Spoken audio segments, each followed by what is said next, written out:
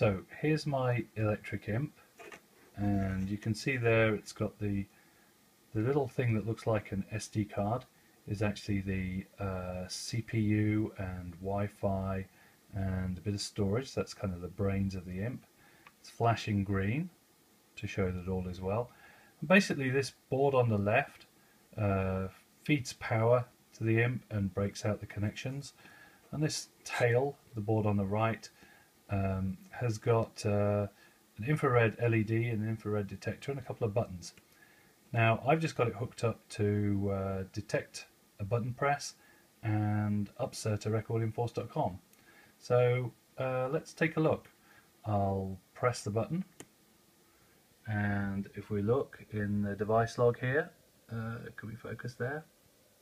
It's saying button 1, state is 1, and we called upsert and got a device, a record ID back.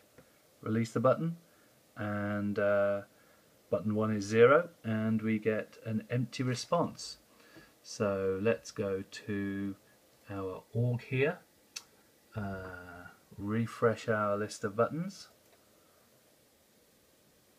There's our button there, and we can see I've turned on field history. I've got a state field here, so that's empty right now. The button is not pressed, and I can see that I created the button. The state changed from true to false. If I click the button, hold it down, and then refresh the window, what we should see is, see the little tick box there?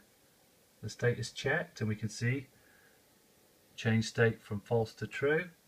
Release the button, refresh again, and the state is cleared, and we can see that the state changed from true to false. So very straightforward stuff here. Easy on-ramp into sending data from a physical device into force.com. Thanks for watching.